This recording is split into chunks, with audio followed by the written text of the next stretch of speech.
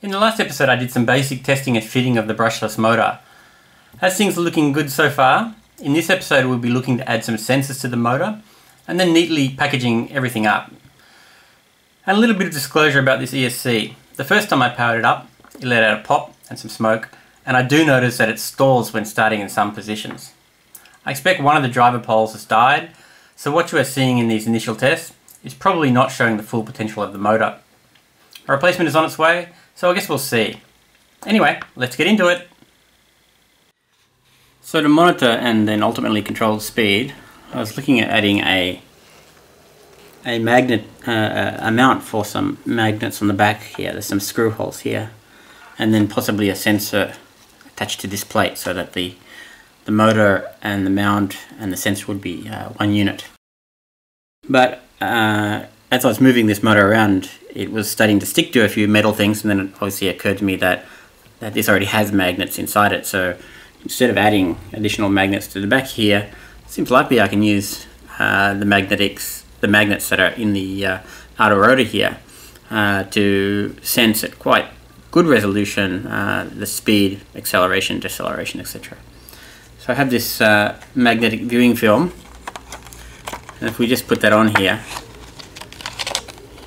we can see very clearly the magnetic fields that are available basically. So I think what I'll do, let me take a snapshot of that here.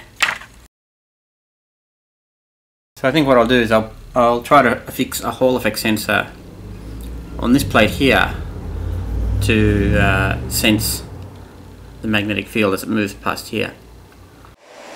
So I've set up two Hall effect sensors. The first one I have set up with I'll just put a magnet here for the moment, and the Hall effect sensor just floating here. And so that will measure the general RPM. And then for this one down here I have another Hall effect sensor, and it's just using the magnets that are in the outer casing of the motor itself. So in that way I should be able to get create a fairly granular level of detail as to acceleration and deceleration. And by looking at the relationship between these two Hall effect sensors, I should be able to understand the gear ratio as well. So let's just take a look at that first.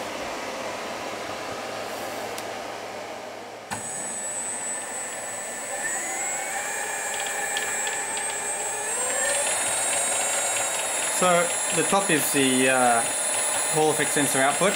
I'm not really doing anything here. This is just applying voltage to the Hall effect sensor. No signal treatment whatsoever.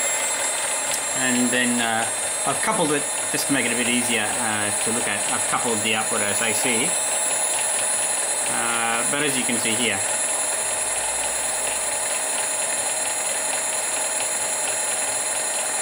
so by looking at it this way I'll be able to get the relationship, and I can check the high and low gear as it's got a high and low gear here. Obviously the relationship will change, and I'll be able to get the gear ratio as well. So the last test was a bit of a, well, it's not a failure because I learned something. I guess it was a success in that sense, but I was thinking about using the external rotor magnets to detect the rotation speed. However, after doing some calculations and looking at the values I got from measuring on the oscilloscope, it worked out that the amount of sort of pulses per rotation I'm getting out of here was around about 10. But I know there are 14 magnets in here. So obviously the 10 pulses that I'm receiving against the 14 magnetic poles that should be there is an indication that the internal stator magnetic pulsing and the combination with the external rotor is actually changing that pulse structure, which makes sense, I guess, when you think about it. It's a magnetic drive. So instead I put an optical drive here to measure the rotation speed, just check the ratio between the motor and the output drive.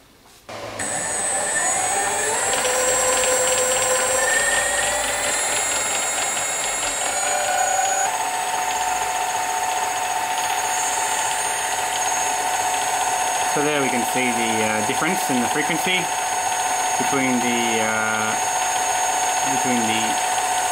chuck and the motor.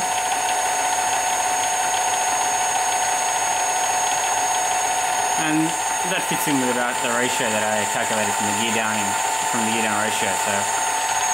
So everything sort of looks okay.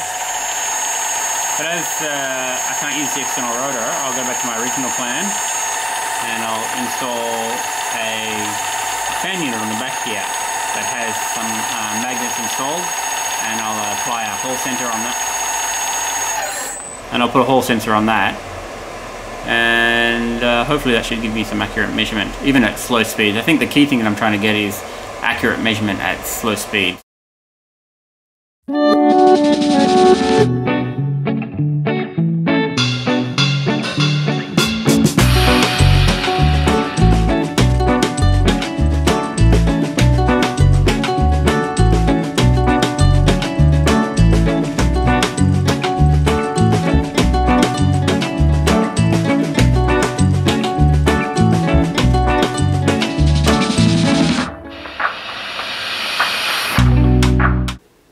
So here are all the parts that will go in the motor compartment for the mini lathe.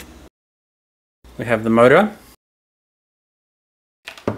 and the ESC, obviously the bracket, and I've pre-tapped a few holes here for the mounts, and I've cut it so it's shorter. Obviously drilled the hole for the main shaft. We have the main gear, and I've drilled 2 holes and tap them for these grub screws so that they can latch onto the shaft here. And I've ground down the key a little bit so that it will fit, because there is a flat side to the shaft here. Probably ground it down a little bit too much, but in any case you can see that the grub screw is pressing here and creating a very tight fit on the shaft in any case, so I think that's working fine. I have 2 sensors that I'm putting in the compartment. One is a temperature sensor, a digital type temperature sensor, and I have a linear Hall effect sensor to detect the rotation. So this is a fan that I designed in Fusion 360 and 3D printed, and it worked out pretty good actually. I'm pretty impressed. It will mount directly on. There's some holes here. And also, so there are 16 fan blades, and I've just lofted a slight angle from the inner to the outer to get the shape. It's not aerodynamically correct or anything like that. It's just something that I could make physically fit and print without having to have supports or anything like that. But I've also made 8 compartments. They're friction fit, and so for every 2 blades there's 1 magnet, and they're just I think there are actually 8 neodymium magnets in a pack from a dollar store basically, so it's not an expensive item, but hopefully that will provide me even at slow speeds the ability to detect the change in speed of the motor.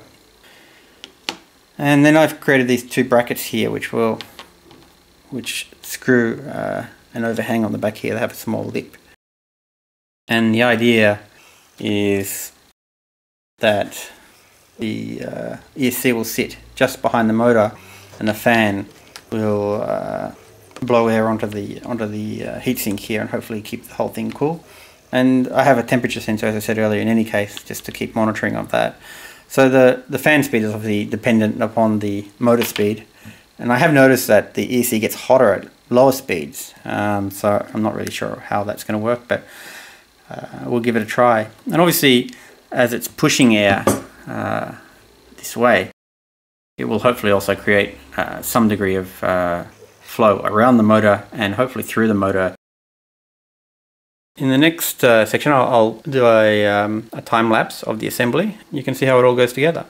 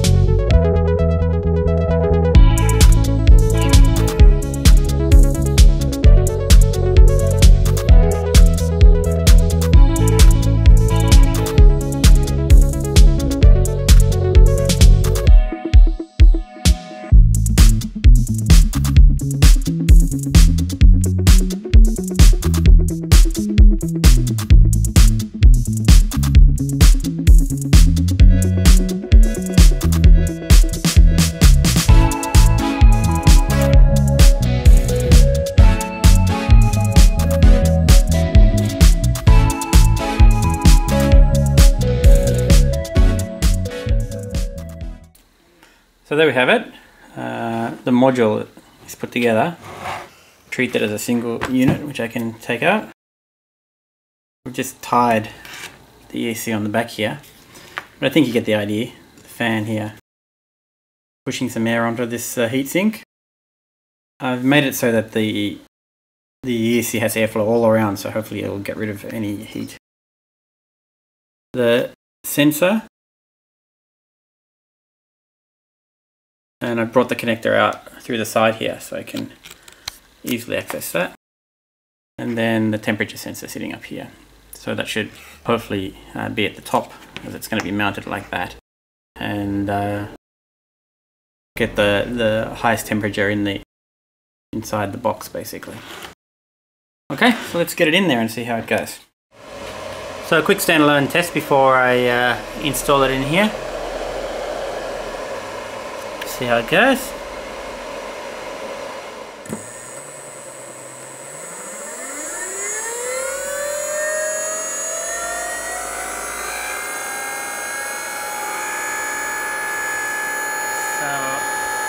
it all looks pretty stable. Standalone anyway. There's quite a bit of air shooting off the side here. So I wouldn't say it's spectacular, but it's definitely doing something. So we've got everything in there and aligned. I think it's looking pretty good.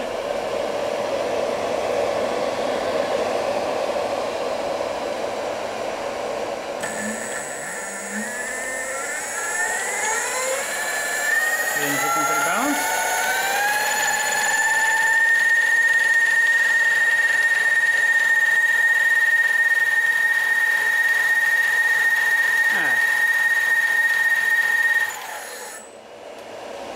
Not so bad. So next up I'll be adding one more sensor. This is the sensor here, optical sensor. I'm going to have it so it's monitoring the chuck speed. So I'll be able to monitor the chuck speed and the motor speed. And I want to be able to do that because it has a high and low speed. And so to get an accurate readout of the display I need to know what gear I'm in. So I was going to put a sensor on the switch here, but I've decided instead to go with a sensor on the actual main spindle as well, because then that gives me another point of reference on the speed control, and I can also then use that to confirm which gear it's in when it's running as well. So this case here sits over the top of that main shaft there, and just inside here there's some space where I can mount this sensor. So I'll mount the sensor on here, and I had some aluminium tape, but I couldn't actually find it. So I'll use this copper tape and put it on the shaft here as the reflector.